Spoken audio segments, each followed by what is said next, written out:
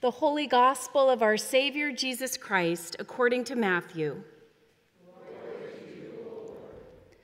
Peter came and said to Jesus, "Lord, if another member of the church sins against me, how often should I forgive?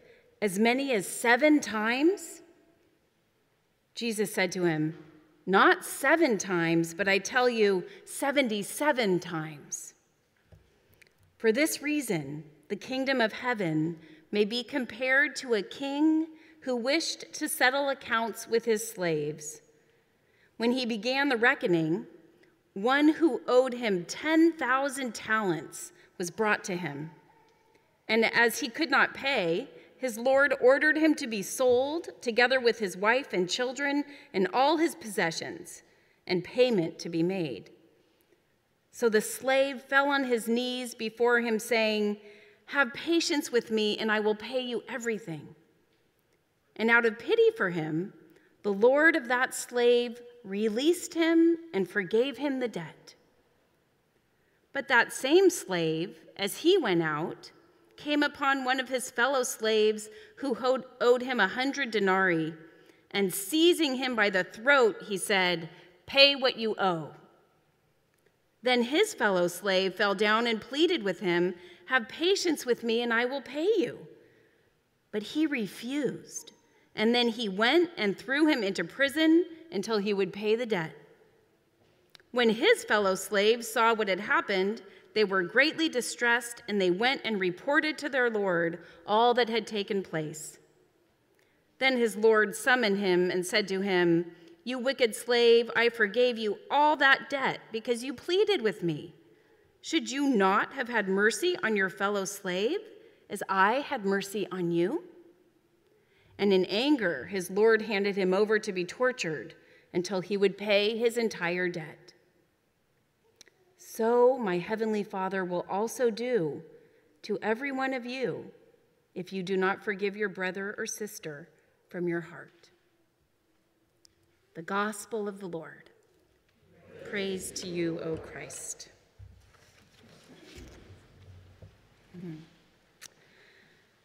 Come, Holy Spirit, reform us into the forgiving body of Christ for our sake and for the sake of the world you so love.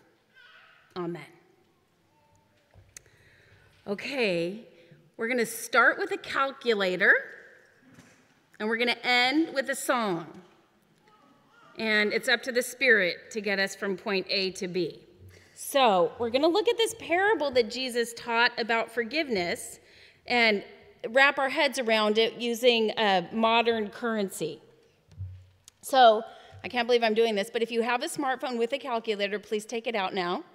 And this, I'm living into my fear that people are looking at their phones while I'm preaching anyhow. So now I at least can believe that it's because you're following my instructions. So if you don't worry, but you're going to have to trust your brothers and sisters to be giving the right calculations. So first of all, we're going to look at how much money this slave owed the king. 10,000 talents. Now we need to know that a talent was worth 6,000 denarii, because we need to transfer to like terms, because later we're going to find out that this slave was owed 100 denarii. So let's get talents into denarii. 10,000 talents times 6,000 denarii. Can someone do 10,000 times 6,000 for me? 60 what? Thank you, 60 million. Okay, 60 million.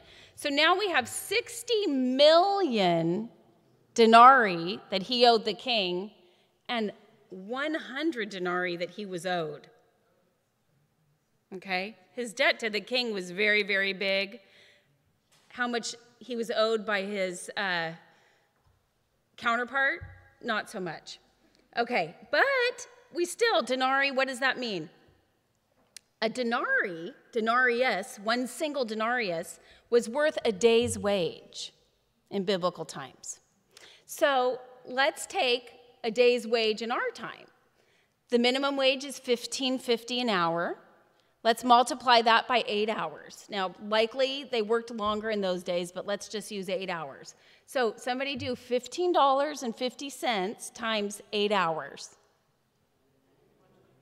What is it? $124? Okay, $124. All right. So let's multiply now 60 million times 124. Too big. We don't have the luxury of not doing this math, Nick. 7.44 billion. $7.44 billion. And then what is 100 denarii times 124?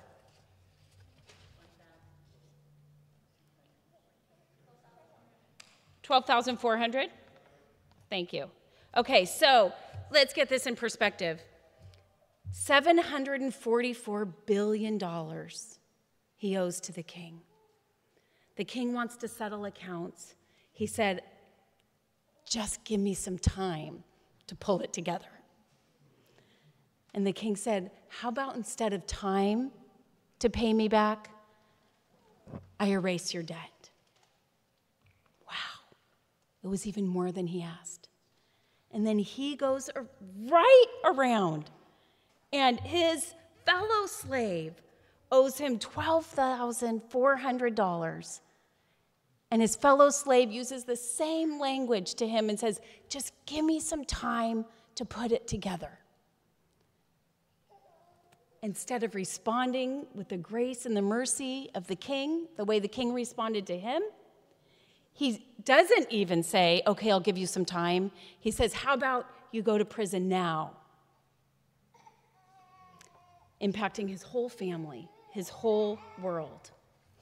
So what is Jesus saying to us? The debt we owe to God is enormous, in the billions. And God forgives our debt. The debt we owe to others is so small. The debt others owe to us is so small, yet we tend to hang on to it. And then Jesus says, you have a choice the way this is going to play out.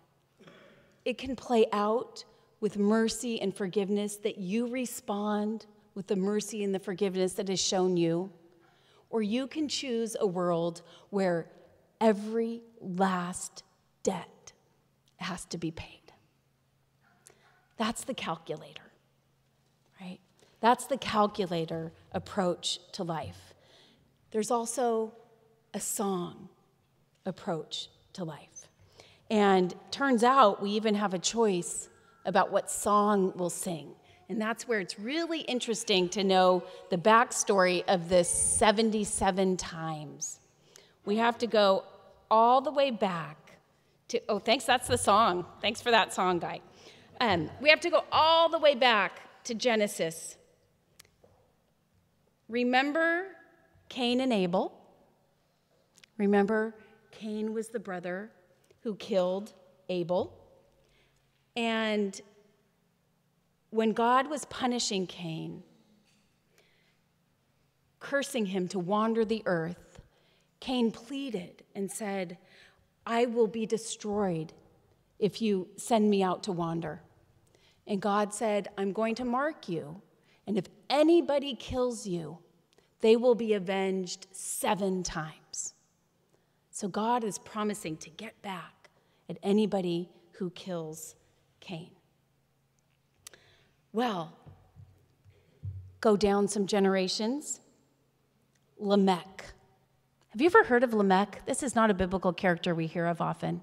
Some of you have heard. But Lamech is in chapter 4 of Genesis. He is the great, four greats, grandson of Cain. Lamech was wounded and killed a person in response, in vengeance. And he comes back, and we're told in Genesis, he literally sings about it to his wives. he comes back and he sings, I have killed a man for wounding me. Truly, Lamech is avenged 77-fold. Lamech celebrated his success not just in repaying a wound for a wound, an eye for an eye, but he raised the stakes. He killed a person in response for wounding him. He celebrates that. It's not just sevenfold, it's 77-fold. Lamech is saying, I'm even going to get back more than God promised to get back to my great-great-great-great-grandfather. Lamech's song in our day sounds something like, payback is sweet. That's the old song. Payback is sweet. And it's the calculator song. Jesus came to teach us a new song. And that's what he does with 77 times, right? Peter says, how much should I forgive? 7 times? And Jesus says, not 7, 77 times you should forgive. And Jesus is echoing all the way back to Genesis, to Lamech's song, and saying it's time for us to teach, to sing a different song. Not of revenge, not of retaliation, not of payback is sweet, but of forgiveness. There's a new song, the song of forgiveness. Now, whenever we talk about forgiveness, we have to just start with definitions. What does it mean to forgive? So I went to Mayo Clinic. It's a health website, right? Because now even doctors and scientists are telling us that forgiveness is good for our health. Forgiveness is a decision to let go of resentment and thoughts of revenge. It's a choice. It's a decision to let go of resentment and thoughts of revenge. The act that hurt or offended you might always remain a part of your life, but forgiveness can lessen its grip on you and help you focus on other more positive parts of your life. Forgiveness can even lead to feelings of understanding, empathy, and compassion for the one who hurt you. Forgiveness doesn't mean that you deny the other person's responsibility for hurting you, and it doesn't minimize or justify the wrong. You can forgive the person without excusing the act. Forgiveness brings a kind of peace that helps you go on with life. The choice to let go of resentment. I'm tempted, and often what we do in church when we talk about forgiveness is we pull out a real dramatic story. And there are many. And we do believe in the possibility of dramatic forgiveness.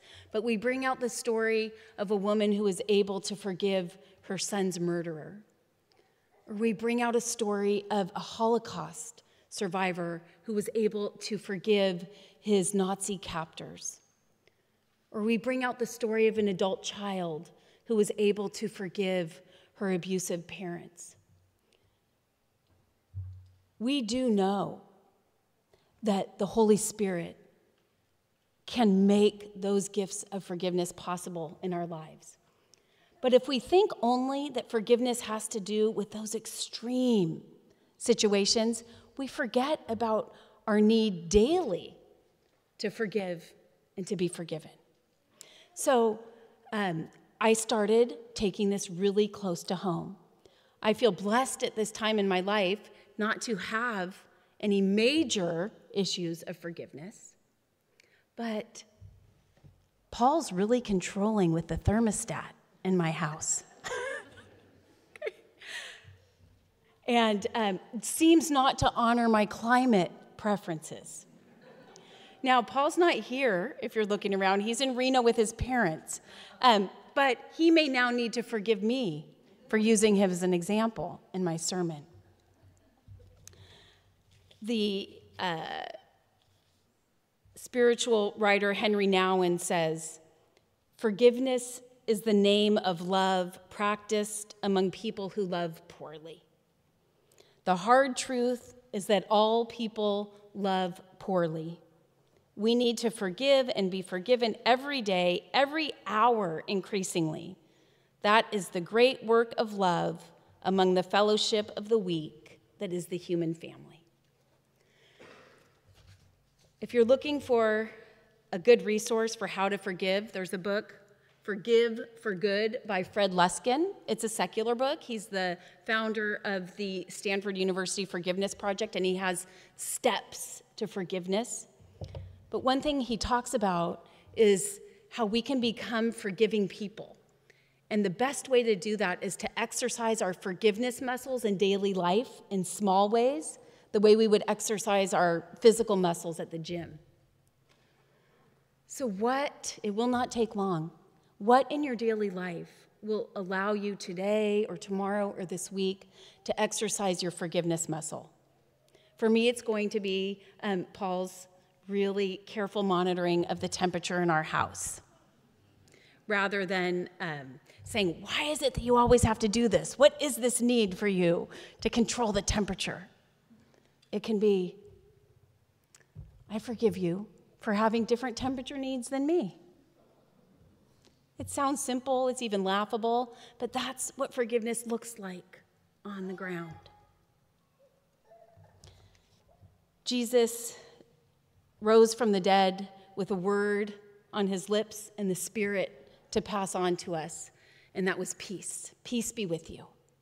It means you're forgiven. Your debts are forgiven. And then he breathed into that small community of disciples his Spirit so that they could go on with this work of forgiveness, releasing the debts of others. We started with a calculator, and we're going to end with a song. The song of forgiveness, the song of peace, the song of Christians that goodness is stronger than evil. So as you're able, please stand and we'll sing our hymn of the day, Goodness is Stronger Than Evil.